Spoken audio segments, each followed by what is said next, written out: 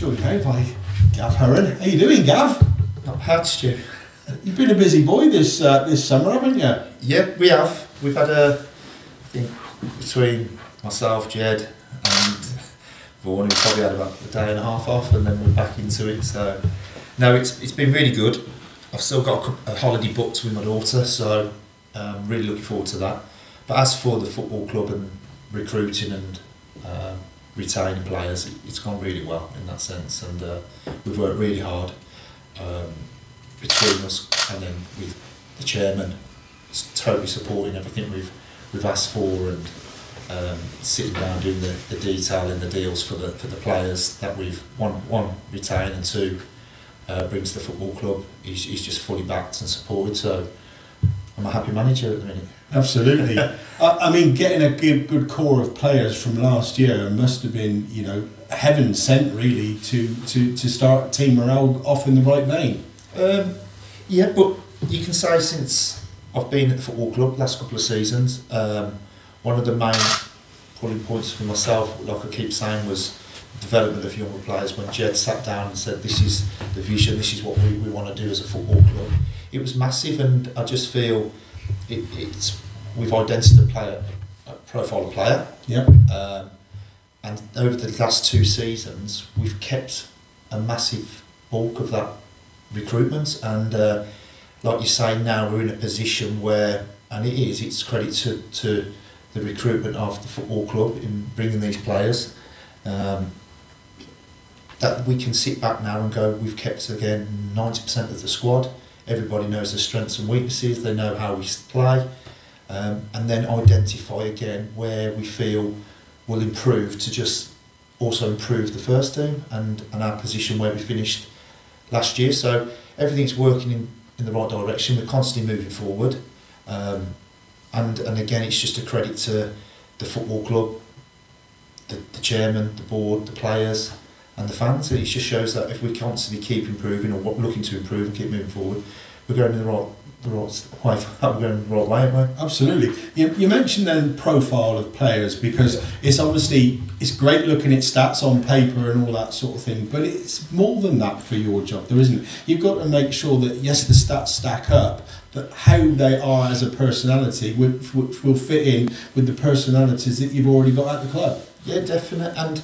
And look, you won't fully know until you're working with each other, and it's just, for me, you do a bit of research. You've got to identify players.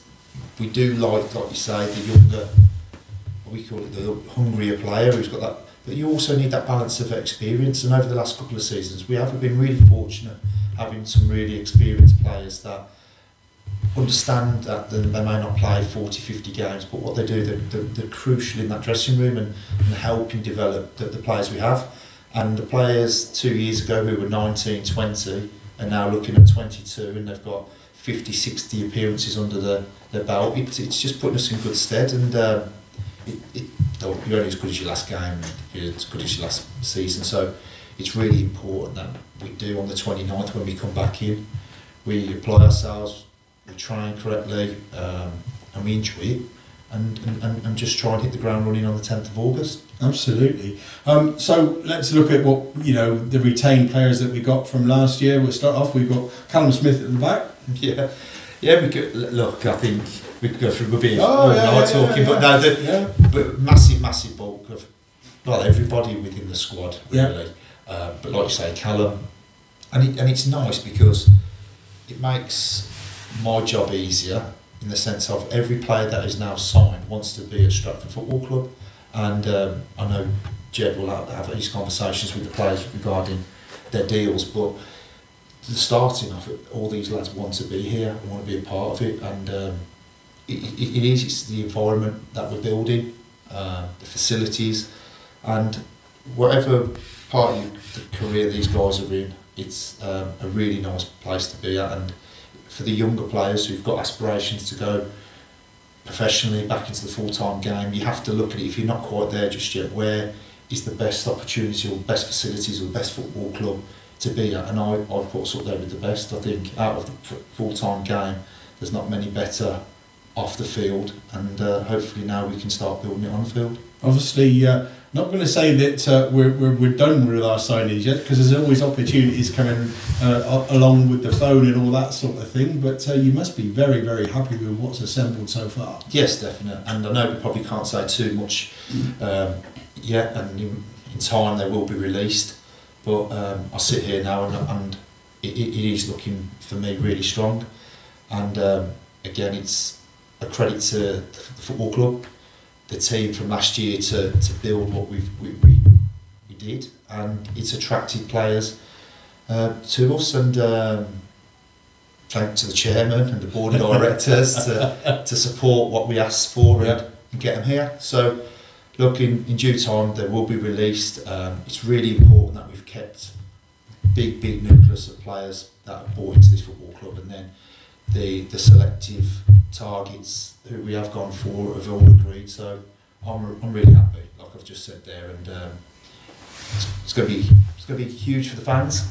I think with how they followed us last year, and for me how it grew each game, and win, lose or draw they were here, and it just shows that it's going to be good for those. I'm hoping the signings have a positive. I'm sure they will, and it'd be nice to get everybody back down here through pre-season, but on the 10th we can see a squad that will represent the town and the football club in the right way. Absolutely, we've got our traditional, really strong football teams coming in for pre-season, but also in the off-season we've had a bit of work from Chris Hussey, hasn't he? He's sent a lot of exercises and stuff. Yeah, so for me, Hussey's been brilliant. I mean, and Varney, we've all worked together, but for Hussey, I've given him the role of I need the strength and conditioning program correct, because like you say, when you go higher up, you get the S&C coaches who are trying, and Hussey's been brilliant. I mean, he's